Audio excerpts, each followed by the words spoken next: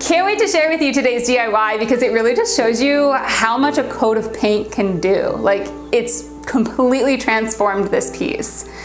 Hey, I'm Janelle and this is toDIYfor. So this week's piece was $15 off Facebook Marketplace. I loved the cheap price, but I also loved that it was a really good solid build. Like, it's a thick, heavy piece and you know, it was built good. So if you're gonna be refinishing furniture and spending the time doing it, make sure that it's a quality piece. I would say keep that in mind.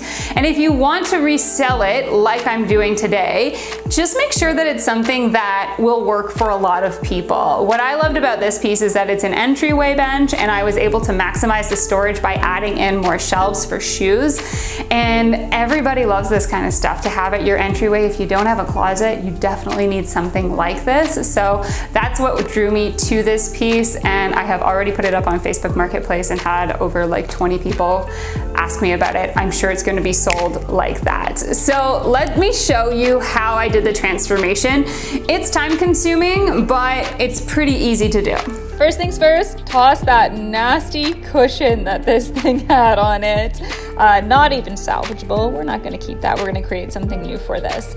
I sanded down the entire piece. You know the drill with kind of refinishing furniture. I went at it with, I believe, 180 sandpaper. You go back with around 220 to make it a little bit smoother, but you don't have to worry about taking everything off. We're just taking off that initial finish for the paint to adhere.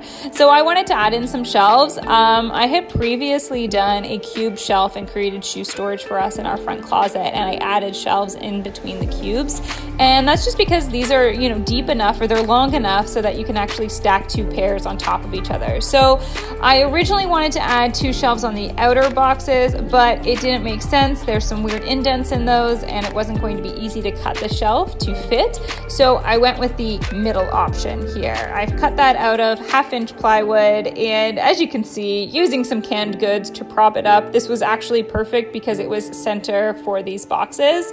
I made sure to drill pilot holes first, and then I screwed that into place.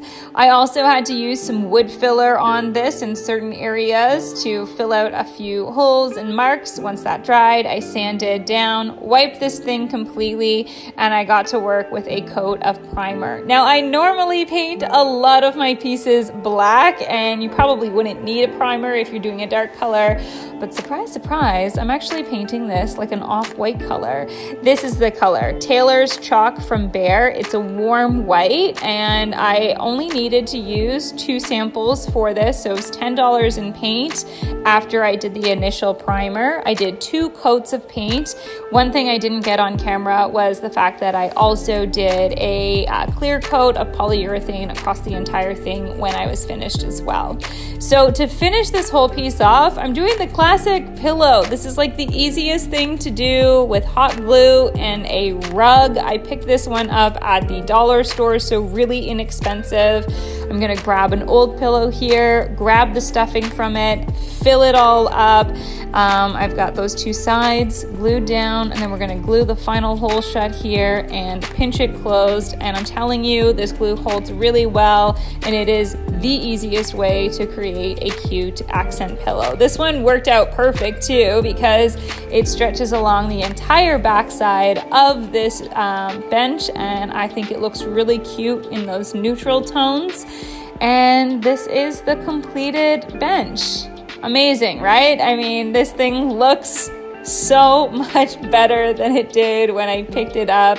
It didn't cost too much to fix up. Again, it is just a little bit of a labor-intensive process, as there's 3 coats of paint on here. On top, another clear coat, and then all of the sanding is a bit of work. But let me know what you thought of the final project. I'll be back next week with another DIY. Cheers.